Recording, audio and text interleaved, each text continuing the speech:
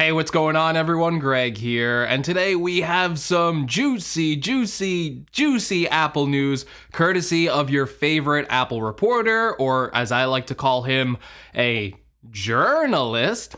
Jon Prosser has some really great information regarding the Apple AR glasses today, including the name of them, the price of them, and just a bunch of other information that I want to dig through. Now for this video, I want to go through all of that information that Prosser gave us, combine it with a few other Apple AR glasses reports from other sources like 9to5Mac and Bloomberg, and kind of give you an overall overview of Apple's next big thing. So I have some information that, believe it or not, Jon Prosser didn't go over in his video, and some of my own personal analysis, or Greg-alysis, or whatever you want to call it. First off, let's go back to Jon Prosser's reporting and start off with the name of this product. Now, Prosser is saying that Apple's AR glasses, at least right now, is going to be referred to as Apple Glass. This naming honestly seems pretty spot on, with Apple choosing to name recent products with the Apple branding. I can think of products like Apple Watch, Apple TV, Apple Pencil, and Apple AirPods as being recent examples, and they're really not using that branding that they've been known for, with of course hit products like the iMac, iPod, iPhone, and iPad. So I think this Apple Glass name makes a lot of sense, and the only real travesty is we won't be seeing a product name eyeglass. I just can't think of a more perfect pun for these names. Eyeglasses, you wear glasses on your eye. Eyeglass, I mean, it basically writes itself. It's also a nice little competitive shot at Google, who introduced a similar product called Google Glass all the way back in 2012, and we all know how that turned out. Now, perhaps the biggest shock of Prosser's reporting is the pricing on these AR frames. Prosser is stating that the price of Apple Glass will be just $499. Which at first glance just sounds way too low for this futuristic Apple AR glasses that we are all expecting. However, Prosser's reporting on this makes a lot of sense, because his sources are also saying that for these Apple AR glasses to function, they are going to be heavily reliant on you owning an iPhone that can do all the processing, rather than having the processing power be done on the glasses themselves. This is a super similar approach to what Apple did with the first generation Apple Watch, with most of the processing actually being done on the iPhone rather than the watch itself, with the first iteration of that software. Now, on the first Apple Watch, that led to a pretty slow and frustrating experience, with apps, especially third-party apps, taking a very long time to load. However, we know that Apple is hard at work fitting in a bunch of other technologies into the iPhone and Apple AR glasses that should make this a more seamless experience. Recent reporting from 9to5Mac says that Apple is already looking to get on the next 802.11ay standard. And they're looking to get this on the iPhone 12, which 9to5Mac says can stream up to 44 gigabits per second and a max of 176 gigabits per second with 4 streams. This Wi-Fi would be super crazy fast as a physical 2.1 HDMI connection to your TV. The biggest problem with this new Wi-Fi standard, though, is that it won't penetrate through physical walls, which would make it a horrible choice for a Wi-Fi home network solution. However, these Apple AR glasses would be sitting on top of your head, and you'd have an iPhone in your pocket, which would actually make a perfect experience for this technology. This data transfer should be fast enough to offer low enough latency to make that a seamless experience for high resolution and high refresh rate displays. Also, the FCC recently voted in favor to allow devices to make use of this extra 6 gigahertz band. And that would significantly increase the spectrum of available Wi-Fi use, like in the application we just went over. On top of all this, we already know that from previous information from Jon Prosser, who first gave us this information on an episode of my podcast GadgetCast, that Apple is also looking to include 5G networking technology into these Apple glasses. And seriously, if you're not subscribed to GadgetCast already and you care at all about these Apple leaks and rumors, I gotta tell you, Jon Prosser is a frequent guest on the show. Sometimes he also just randomly drops leaks and information in the chat as we're recording a live stream show. So again, I will leave a link to the podcast GadgetCast down in the description below. We record it every Sunday at 5 p.m. Eastern and do a live stream. So I would love to see each and every one of you there. So with these Apple glasses being 5G capable, it would be another way to transmit that data quickly from device to device. Now let's go back to that topic of pricing for just a second. $499 really does almost sound like it's too good to be true. However, if you really start to think about this price point, it actually starts to make a lot of sense. Think about other Apple products that were aimed at a mass market.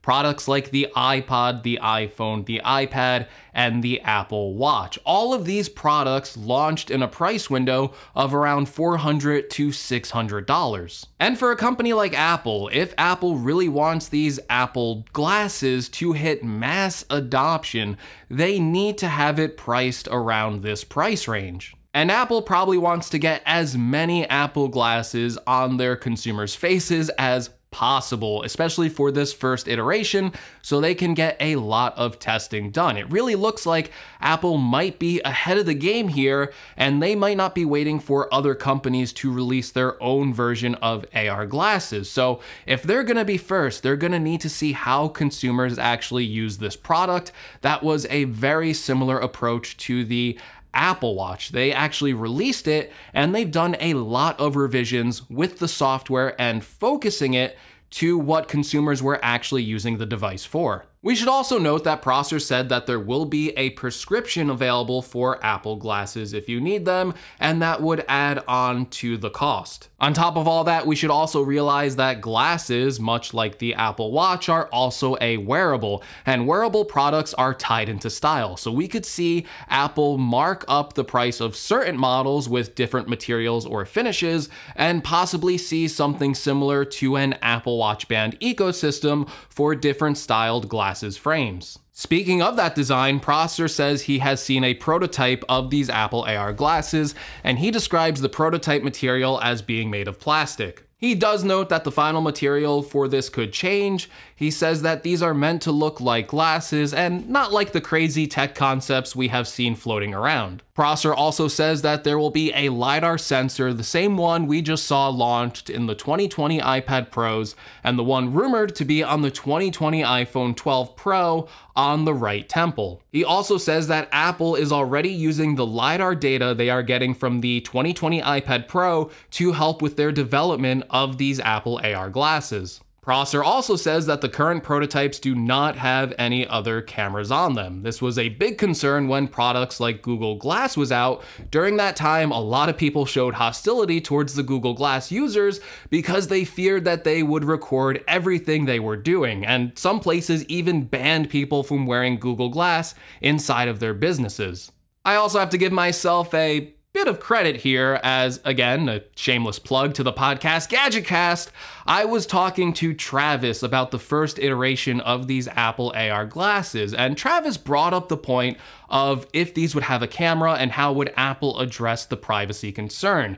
And I correctly said that Apple may not even decide to ship a working camera with the first generation, as they would be pretty aware of these privacy concerns. And also, a camera on these Apple AR glasses would probably use a lot of battery life, which I'm sure Apple has to preserve because it is a very small form factor. And on top of that, Apple could always revisit adding a camera on a second or third revision. They've done this with other products as well, so it wouldn't be that out of line for these first generation Apple glasses to just ship with a LiDAR sensor and not actually have a working camera on them. Prosser also tells us that these Apple AR glasses will be coming with a wireless charging stand included, which sounds like Apple glasses will be portless, but that's not much of a surprise given that Apple's other wearables are also portless. Prosser also tells us that there will be separate displays in both lenses, no information about the quality of these displays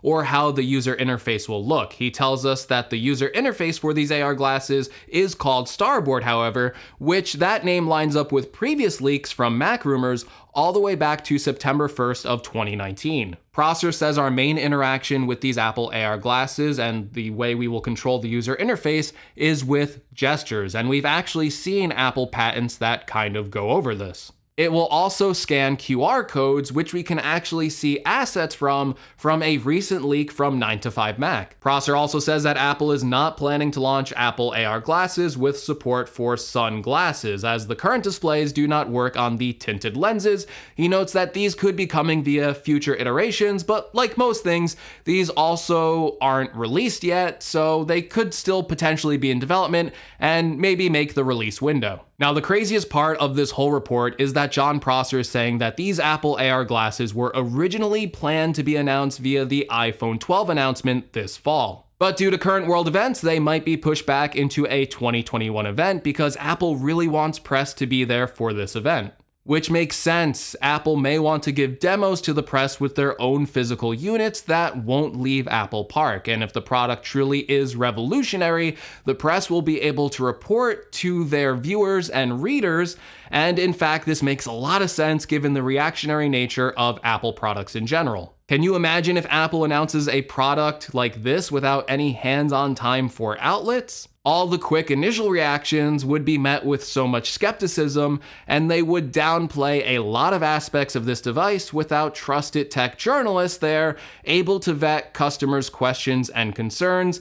It could end up being a huge PR blunder. So it seems we are definitely in a wait and see mode right now, as everything is so up in the air and so unpredictable. But Prosser is saying that Apple really wants this to be a one more thing moment where they shock and awe us with a new product at the end of their usual keynote. And even if they announce it at the keynote, it likely won't ship until the end of 2021 or early 2022. Personally, I am super excited for Apple's AR glasses, and even though that John Prosser is telling us to temper down our expectations a little bit for this first generation, I can already picture some simple real-world use cases for this technology, like AR directions, quick important notifications, seeing calorie information displayed over food, pricing information over products, and even just interacting with normal, everyday physical objects and layering over important information. Apple Glass could change everything and be another paradigm shift in technology,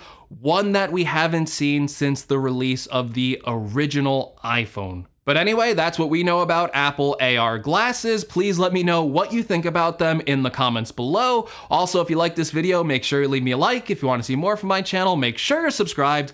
Also, don't forget to check out that podcast Gadgetcast. I will leave a link in the description. And as always, thank you so much for watching, and I will see you all in the next video. Take care, everyone.